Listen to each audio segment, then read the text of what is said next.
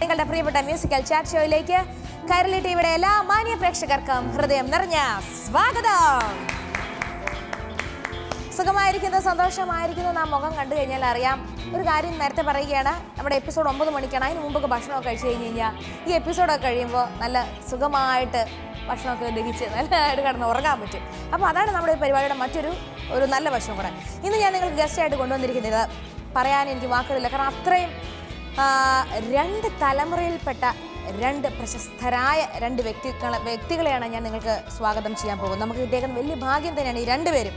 അതായത് ഒരാൾ എന്താ പറയുക, 500-ലേറെ സിനിമകൾ 37-40 വർഷമായിട്ട് ഈ ഇൻഡസ്ട്രിയിൽ നിൽക്കുന്ന ഇവരെ പോലുള്ള ആൾക്കാരെ ശരിക്കും നമ്മൾ ഇത്തരത്തിലുള്ള പരിപാടികൾ മാത്രമല്ല നമ്മൾ ആദരിക്കേണ്ട സമയം കഴിഞ്ഞു. അത്രത്തോളം ബ്ലാക്ക് ആൻഡ് വൈറ്റ് ചിത്രത്തിൽ നിന്നും ഇപ്പോൾ ലേറ്റസ്റ്റ് ഒരുപാട് സിനിമകൾ വരെ പോയിക്കൊണ്ടിരിക്കുന്നത്. ഇപ്പോഴും വളരെ സ്മൂത്തായിട്ട് അദ്ദേഹം ചെയ്ത കഥാപാത്രങ്ങൾ നമുക്ക് ഒരിക്കലും മറക്കാനാവാത്ത അനേകം കഥാപാത്രങ്ങൾ നമുക്ക് സമ്മാനിച്ച ഒരു മഹത് വ്യക്തിയാണ് നമ്മുടെ പ്രിയപ്പെട്ട TP മാധവൻ ചേട്ടൻ. അദ്ദേഹത്തെ ഞാൻ സ്നേഹപൂർവ്വം സ്വാഗതം ചെയ്യുന്നു. അതിനുശേഷം നമുക്ക് പിന്നെ അടുത്ത തലമുറയിലെ ഇപ്പോഴത്തെ തലമുറയിലെ ഒരു കുട്ടിയെ ഞാൻ സ്വാഗതം ചെയ്യാം. ഇപ്പോൾ ഞാൻ സ്വാഗതം ചെയ്തു നമ്മുടെ TP മാധവൻ ചേട്ടൻ.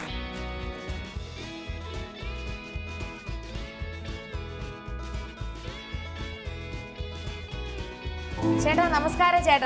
ചേട്ടനെ കണ്ടപ്പോൾ തന്നെ എൻ്റെ മനസ്സിലോട്ടൊരു പാട്ട് വന്നു. മൂക്കിന് തുമ്പിൽ കോപമൊന്നും ഇല്ല. കാരണം എനിക്ക് വളരെ എന്താ പറയുക, 1-2 സ്ഥലങ്ങളിൽ വെച്ച് നമ്മുടെ ലോട്ടസ് ക്ലബ്ബിലൊക്കെ വെച്ച് ഞാൻ ചേട്ടനെ കണ്ടിട്ടുണ്ട്. ആ ഡയറി നിങ്ങൾ ശ്രദ്ധിച്ചോ? വന്നപ്പോൾ ഒരു ഡയറി ആയിട്ടാണ് അദ്ദേഹം വന്നത്. അതിൻ്റെ അർത്ഥം നല്ലൊരു കലാകാരനാണ്. അത്ര നല്ലൊരു കലാകാരൻ അങ്ങനെ മൂക്കിന് തുമ്പിൽ കോപം വെച്ചുകൊണ്ട് നടക്കാനൊന്നും പറ്റത്തില്ല. ഇനി ഞാൻ ചേട്ടൻ്റെ കൂടെ ഇരിക്കാൻ ഒരു കൊച്ചു മോളെ കൂടെ വിളിക്കട്ടെ. കണ്ടാലും മുഖം കൊണ്ടും നിങ്ങൾ ശരിക്കും അച്ഛനും മോളായിട്ട് തോന്നും. അതുകൊണ്ട് തന്നെയാന്ന് തോന്നുന്നു നമ്മുടെ കൈരളിക്കാർ നിങ്ങളെ തന്നെ അങ്ങ് സെലക്ട് ചെയ്തത്. ചേട്ടന് ഒരുപാട് സ്നേഹം കൊടുക്കാനും നിങ്ങൾ തമ്മിൽ സംസാരിക്കുവാനും. വളരെ സീനിയറായ ചേട്ടന് വളരെ ജൂനിയറായ ഒരു കുട്ടിയെ, ആ കുട്ടിക്ക് ഒരുപാട് കാര്യങ്ങൾ ചേട്ടനൊന്ന് പഠിക്കാനും ഒക്കെ ഉണ്ടാവും. അപ്പോൾ ഞാൻ സ്നേഹപൂർവ്വം സ്വാഗതം ചെയ്യുന്നു. നായികയായിട്ട് ഈ കുട്ടി വന്നത് മാഡ് ഡാഡ് എന്ന ചിത്രത്തിലൂടെയാണ്. അതിനു മുൻപ് ബ്ലസ്സി സാറിൻ്റെ ചിത്രമായ പളുങ്ക്, അതേപോലെ ഇപ്പം ഏറ്റവും സൂപ്പർ ഹിറ്റായി ഇപ്പം ഏറ്റവും ഒടുവിൽ റിലീസായിരിക്കുന്ന നിവിൻ പോളിയുമായി കൂട്ടുകെട്ടിൽ നേരം എന്ന ചിത്രം തിയേറ്ററുകളിൽ ഭയങ്കര ഹിറ്റായി ഓടിക്കൊണ്ടിരിക്കുമ്പോൾ നിങ്ങൾക്ക് മനസ്സിലായി ഞാൻ ആരെയാണ് ഉദ്ദേശിച്ചത്. നമ്മുടെ വളരെ ക്യൂട്ടായ ആ സുന്ദരി കുട്ടിയെ ഞാൻ സ്നേഹപൂർവ്വം സ്വാഗതം ചെയ്യുന്നു, നസ്രിയ.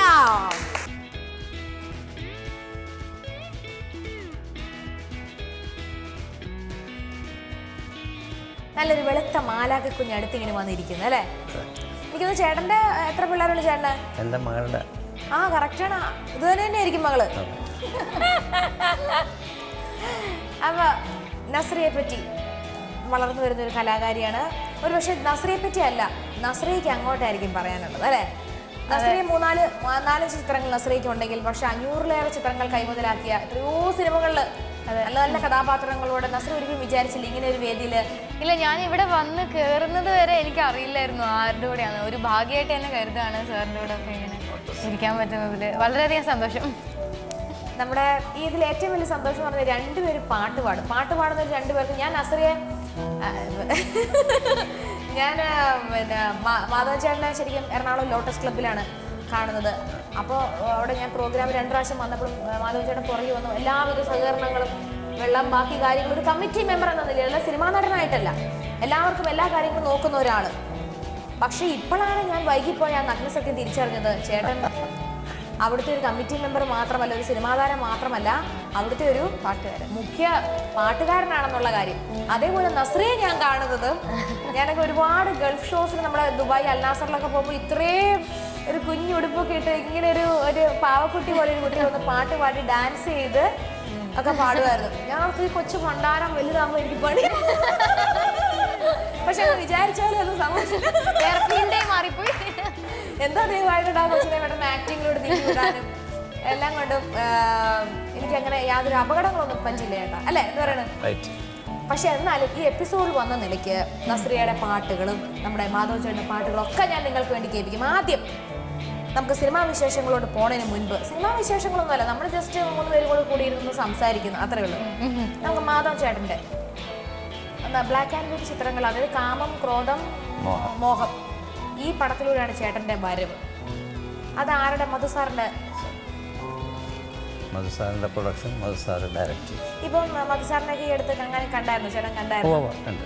ഇടയ്ക്ക് ഇങ്ങനെ നിങ്ങളുടെ എല്ലാവരുടെയും ഒരു അദ്ദേഹത്തിൻ്റെ 50-ാം വർഷം ഇപ്പം ഈടാ. അപ്പോൾ ചേട്ടൻ പോയായിരുന്നു. ചേട്ടൻ ഭയങ്കര ശാന്തനും ദയാശാലനും വിനീതനും ഒരു ശത്രു സംഹാരിയാന്ന് പറഞ്ഞാൽ ചേട്ടൻ സമ്മതിക്കുമോ? കടുത്ത വാക്കുകളൊക്കെ യൂസ് ചെയ്യും. പക്ഷെ ചേട്ടൻ ഭയങ്കര പാവമായി പോയതും പ്രശ്നമാണ് ചേട്ടാ. അങ്ങനെ ചേട്ടൻ തോന്നിയിട്ടുണ്ടോ? ഇല്ല, പാവമായിട്ട് അഭിനയിക്കുന്നത് നല്ലതാണ്. ഒരിക്കലും അല്ല ചേട്ടാ, ചേട്ടൻ്റെ മുഖത്ത് എഴുതി വെച്ചിട്ടുണ്ട് ഞാൻ പാവമാണ്. ഇല്ല, കാരണം സിനിമയിൽ നമ്മൾ ആദ്യം മനസ്സിലാക്കേണ്ട ഒരു കാര്യം, എല്ലാവരുമായിട്ട് സഹകരിച്ച് പോവുക. അവരെല്ലാവരും ഉണ്ടെങ്കിലേ ഞാനും ഉള്ളൂ. അപ്പോൾ ഇവിടെ ഇരിക്കുന്ന ഇപ്പോൾ ഓർക്കസ്ട്രക്കാർ അവർ നമ്മുടെ കൂടെ ഒത്തുചേർന്ന് പോവുക, ക്യാമറാമാൻ, എല്ലാവരും ടീം വർക്കാണ് ഏത് പ്രോഗ്രാമും. നമ്മൾ ഒരു അതിഥി അങ്ങനെ ആരുമായിട്ട് ഒരു പ്രശ്നം ഉണ്ടാക്കാണ്ട് എല്ലാവരുമായിട്ട് ഒത്തുചേർന്ന് ആർക്കും ഒരു വെറുപ്പുളവാക്കുന്ന മാധവൻ ചേട്ടൻ വന്ന് നോക്കിയേ മൂക്കിൽ തുമ്പിലാണ് കോപം എന്ന് ആരെ കൊണ്ട് പറയിപ്പിക്കാതെ അല്ലെ, എല്ലാവർക്കും നല്ലത് പറയിപ്പിക്കാൻ ചേട്ടൻ ശ്രമിക്കുന്നു. അതാണ് ഈ 37 വർഷം മറ്റും ഈ ഒരു കൂട്ടായ്മയിൽ പിടിച്ചു നിൽക്കണമെങ്കിൽ വളരെ ബുദ്ധിമുട്ട്. ഞാൻ 10 കൊല്ലം അമ്മയുടെ സെക്രട്ടറി ആയിരുന്നു. 10 കൊല്ലം. അമ്മ വളർന്നത് ഒരു സ്റ്റേജ് എത്തുന്നവരെ ഞാൻ ഉണ്ടായിരുന്നില്ല. സാധാരണ അമ്മയാണ് കുഞ്ഞുങ്ങളെ വളർത്തുന്നത്, ഇത് ചേട്ടൻ അമ്മയെ വളർത്തി. അതൊരു വലിയൊരു കാര്യമാണ്.